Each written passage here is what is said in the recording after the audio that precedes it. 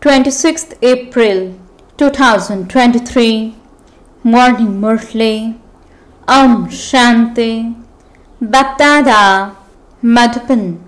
Sweet children, your duty is to earn the imperishable jewels of knowledge and inspire others to earn them. You don't need to ask before making a donation. You have to demonstrate doing it.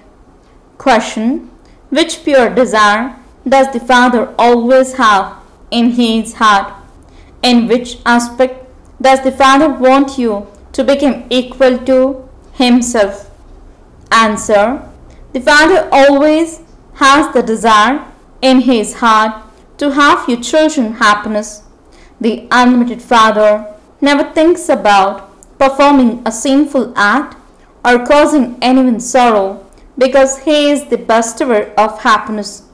The Father wishes to make his children equal to himself in this way.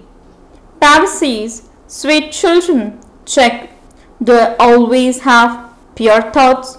I don't have any sinful thoughts, do I?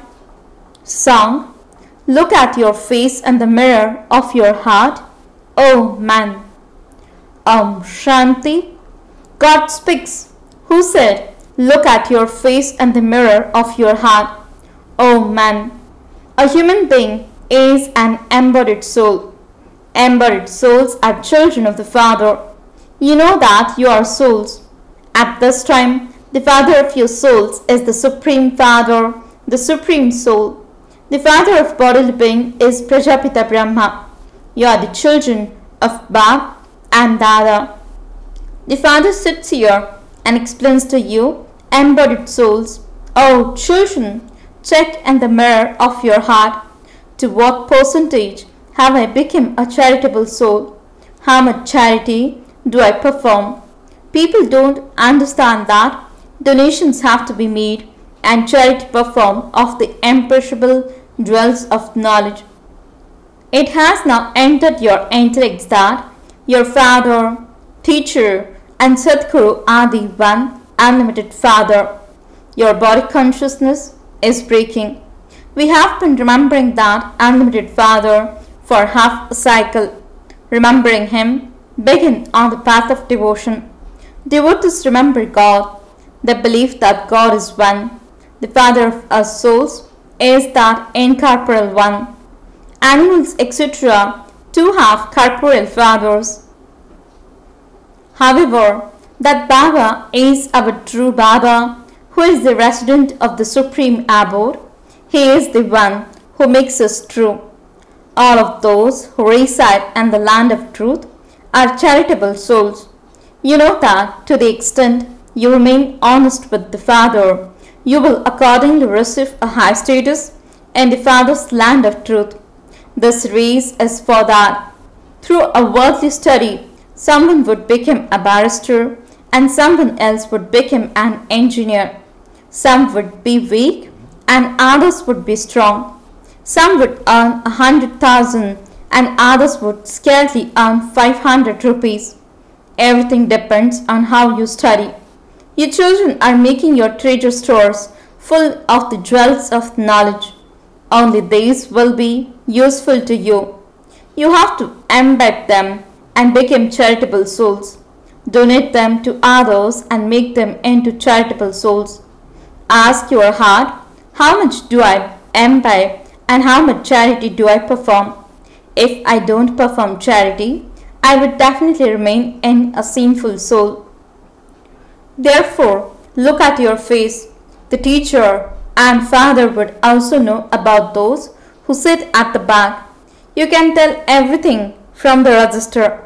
That is a physical matter, but this is incognito.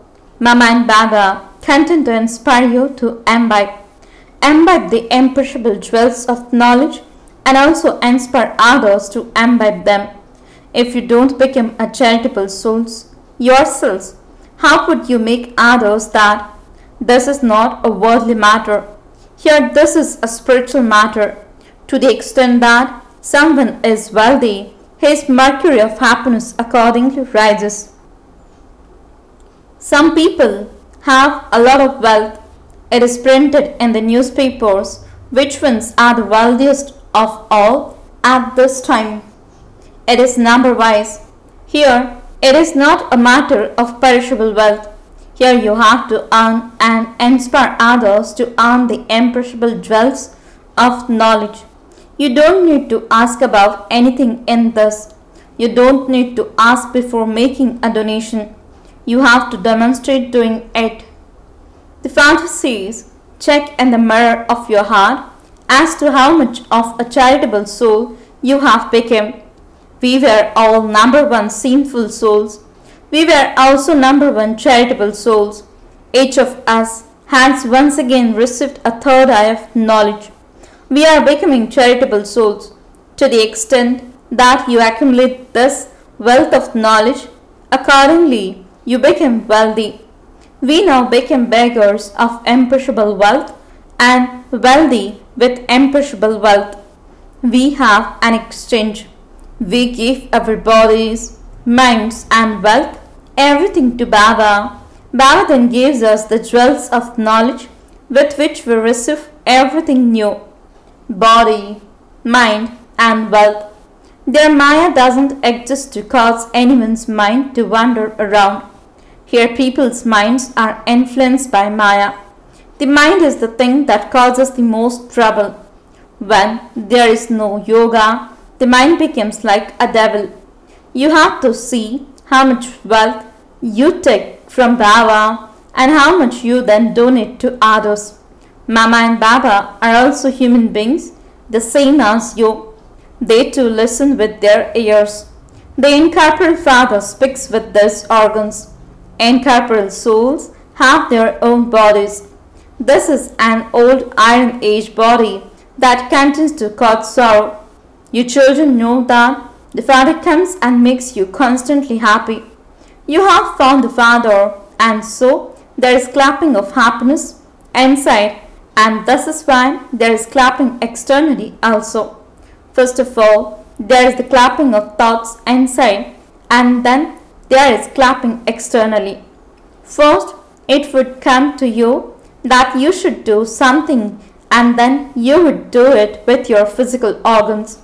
Therefore, check whether you have pure thoughts or sinful thoughts inside you.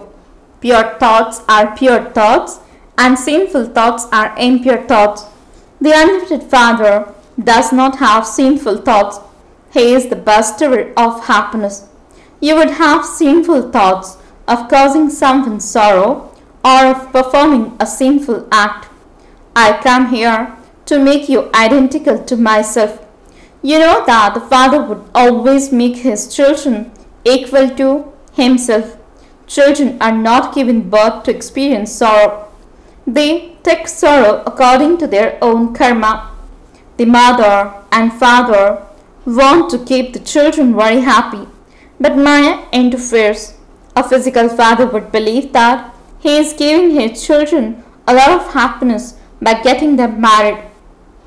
However, the Father from beyond says to get married means to bring total ruin to oneself.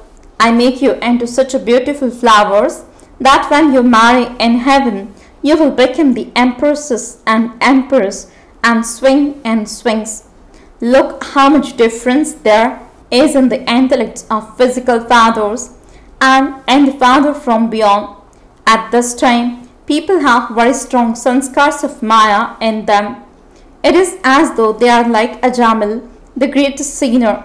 I want to make you children so happy that you swing and swings.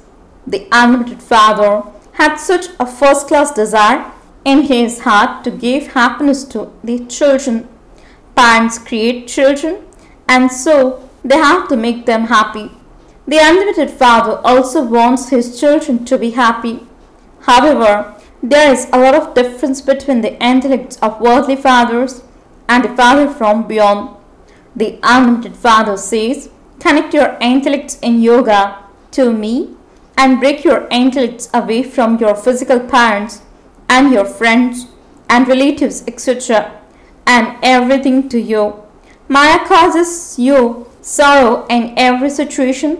whereas I make you into oceans of happiness. I myself do not experience the happiness of the kingdom. However, I am called the ocean of happiness and the ocean of peace, and this is why I am able to make you happy. He explains so clearly. No one else can explain in this way. It is only in Bharat that they sing, "You are the mother and the father." Where did this praise that they continue to sing emerge from? The father says, "You receive all happiness from me alone. This is why I tell you to break away from everyone else. Forget all your relatives, etc., including your own body. Consider yourselves to be souls. The Father makes you into such beautiful flowers. He says, listen to me alone and have yoga with me alone. Just as I am the ocean of knowledge and I know the whole of creation, in the same way, also turn this world cycle around in your intellects. A mother and father never cause their children sorrow. They don't create a creation to cause them sorrow. The father now says, the past is the past. Now according to the drama, became pure and beautiful. There is no question of vice. You are becoming emperors and empresses. The whole world says the golden age, heaven, is the viceless world. Everyone worships the deities of that place because they were pure and full of all virtues. They had to become those with no degrees from being those with 16 celestial degrees. Look at what happens with the moon at the end. It is called Amavas, means the night of no moon, the darkest night. It is the same here. Human beings now don't have any virtues, let alone 16 degrees. They don't have even 1 degree.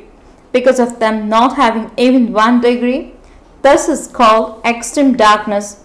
Then by developing those qualities, you will become 16 celestial degrees full. You have now become those who have no degrees and ugly. It is said, the dark night of Brahma. Brahma is called Prajapita. You are called Brahma Kumaris and Kumaris. At first, there was the dark night of the BKs, and you have now come into the light and are once again becoming 16 celestial degrees full. The degrees of the Sun dynasty, who were 16 degrees full, continue to decrease. You are now imbibing all degrees. You imbibe them in such a way that you become 16 celestial degrees full in the golden age, just as the king and queen became 16 celestial degrees full. In the same way, so do you lucky stars, as are the king and queen, so the subjects. It is number wise. Kings have now become beggars, and from beggars they will become kings again. The Father now says, forget all of them and become bodiless. Consider yourselves to be souls and forget your friends and relatives, etc. You now surrender everything you have. I give you the imperishable jewels of knowledge. No one can put a value on each jewel. Baba tells you the story of Roop and Basant, the one from whose mouth jewels used to emerge. They have created the scriptures of the path of devotion. Only the one Father grants salvation. He grants you salvation with knowledge. This is also called the nectar of knowledge. The speak of Mansarovar means a lake in which you become an angel by taking a dip. It is also called nectar. They gave you water to drink there. Brahmins keep that water in a small urn and call it nectar. In fact, this gyan means nectar is knowledge. The Father says, beloved children, become soul conscious. Maya will not leave you alone. When you try to become soul conscious, Maya continues to make you body conscious. This war is the number 1 war. Maya makes you become body conscious and throws you straight into a pit. She doesn't take long. Therefore, use your own intellect. Baba says, study very well, and the name of the teacher will also be glorified. The Father is the one who gives you the prize. A prize is given to those who study well and who also teach well. They are praised. If you want to claim a high status, first of all, look in the mirror of your heart. Do I love the Father? How soul conscious am I? How much effort do I make day and night? When body consciousness comes, you come to a halt on your pilgrimage. When you forget to remember the Father, you move 2 steps backwards. On the one side, there is profit, and on the other side, there is a loss. When you become soul conscious, your account continues to become full. Maya makes you incur a loss somewhere or other. Responsible children are concerned about their accounts. Otherwise, some even go bankrupt. This business is such that there is profit and also loss. Maya makes you forget. Therefore, check how much you remember the Father and how much you make others equal to yourselves. Businessmen keep all their accounts. Otherwise, they are not businessmen but fools. Some give happiness to many others. Children even write to Baba, so and so struck me with such an arrow that I became a charitable soul from a sinful soul. They surrender themselves to that person. You also have to act for your livelihood. Whilst living at home with your families, you also have to do business with the Father. Burn away your sins with the power of yoga. Make others into charitable souls. All of this is work for your intellects. Your intellects become wholesome, means strong and healthy when you remember the Father. Otherwise, out of body consciousness, you would remember your friends and relatives. Maya doesn't leave you alone. Whilst following Shivbaba's directions, you even kick Srimad aside and your status is then destroyed. At the end, there will be great repentance and you will cry out in distress. Good children climb into everyone's heart. They even glorify the name. Who are the Maharathis in the Pandava army and who are the Maharathis in that army? You know both armies. All of these matters have to be understood. Scarcely a few follow Srimad. Because of not following Srimad, you defend the Father's name. That is, you kick Srimad aside. This is the company of the truth. You make others equal to yourselves and make them into the masters of heaven. Maya makes you into such sinful souls that you even become run away from the Father. On the path of devotion, all of you are brides. In terms of Him being the Father, all of you have become His children. Then you are also His brides, and so, as brides, how much should you remember the bridegroom? Acha, to the sweetest, beloved, long lost, and now found children, love, remembrance, and kid morning from the mother, the father, BapDada. The spiritual father says, Namaste to the spiritual children. The spiritual children says, Namaste and good morning to the spiritual father. Essence for the dharana. First point, become Roop and Basant and let jewels of knowledge emerge through your lips. Make your intellects wholesome, means strong and healthy with yoga. Second point, give everyone happiness in the same way as Father does and become a bestower of happiness. Never have any bad or sinful thought of causing anyone sorrow. Blessing. May you stabilize your mind in an elevated position and finish the game of changing your pose and become an easy yogi. Explanation. The position of your mind is visible in the way you pose your face. Some children carry a burden and become heavy with it. Sometimes because of the sanskars of thinking too much, they feel bigger than they could have imagined. Sometimes because of being disheartened, They see themselves as being very small. So, look at your poses as a detached observer and stabilize your mind in its most elevated position. Stop all your different poses and you will then be called an easy yogi. Slogan: a soul who has a right to the mind of happiness is constantly happy and shares that happiness with everyone. Om Shanti